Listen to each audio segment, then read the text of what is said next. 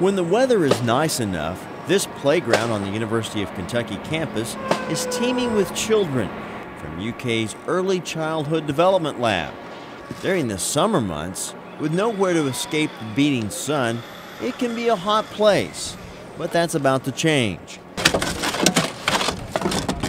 Thanks to these landscape architecture students and the service learning project they had to complete for their Methods and Materials class, a shade structure will be in place when the summer sun brings the heat. Yeah, this came about actually, an email was sent from the Early Childhood Laboratory asking for some assistance on planting in this area, and I spoke with their director and we talked about, well, why don't we take this a step further, and what really are your needs on the site beyond planting? Ultimately they were looking for shade, and we talked about, could we actually build, in addition to some plantings, could we actually build a structure for the kids?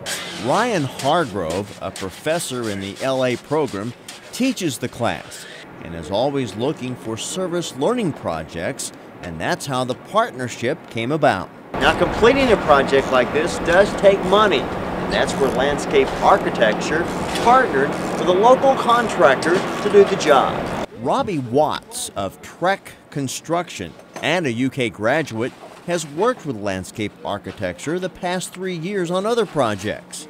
He donates his time and construction crew. I mean, it's typically one day, sometimes two. And yeah, I really enjoy looking at the young guys' idea and then taking that and showing them what it needs to look like to be a working product. With our great ideas, it's just to make them functional. And I think that's kind of the intent of the whole class, is to show them how it's actually produced. The students worked together to come up with a design for the project.